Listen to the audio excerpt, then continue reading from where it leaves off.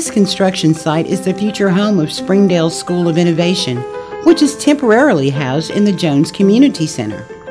No matter the location, this school is providing students insight into exciting and promising careers.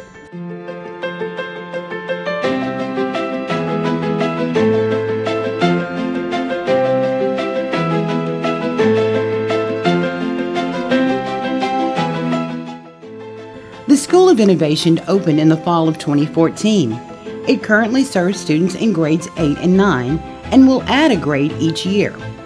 By the 2018-19 school year, plans call for the school to serve 2,000 students in grades 8 through 12. We started the school by asking questions like, what if?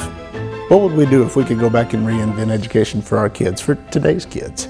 We understood they don't learn the same way that maybe you or I did. Students today need to be active, they need to be engaged in what they're doing, they need to have options, they need to have some voice in where they take their education. The school has a strong emphasis on STEM education. Students work at their own pace and have the flexibility that best suits their interests and learning styles. Project-based learning allows students to demonstrate content mastery.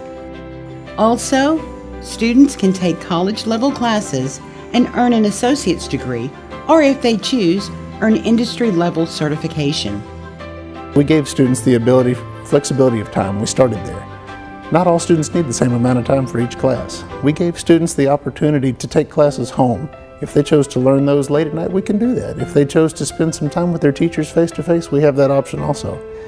We took away the time barrier so that students could push through classes when they wanted to. I came in August as an 8th grader, and just at the turn of this semester I became a 9th grader, and so now I'm getting to progress in my studies at my pace. I'd say you're way more focused here. You're way more focused on what you're doing, and that in 8 periods you would get done a bunch of little stuff, but here in 4 periods you get done way more stuff, which is a big difference for me.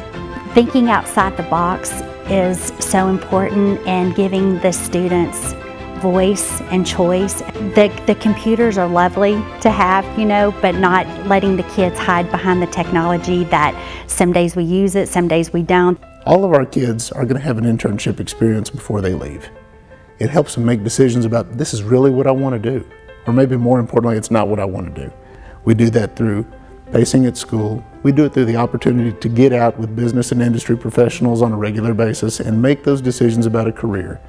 We got an internship with a local boutique here, and we basically got to be completely immersed into fashion merchandising and seeing what it's like to own, to run, and to work in a store. My experience has been unlike anything I would have ever imagined. I've discovered so many things about myself. I've discovered a love for filmmaking, discovered a love for politics.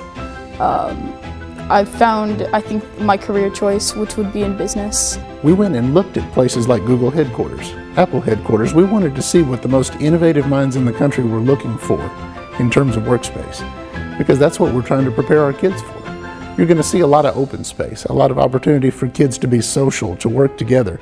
Learning makes noise. Learning makes a mess. Learning involves multiple people, multiple teachers coming together for a project. So you'll see large spaces.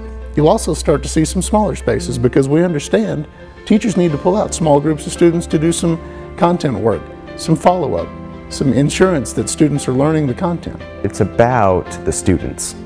It's not about the numbers. It's not about the test scores at the end of the year. It's about what do the students need and how are they going to get it.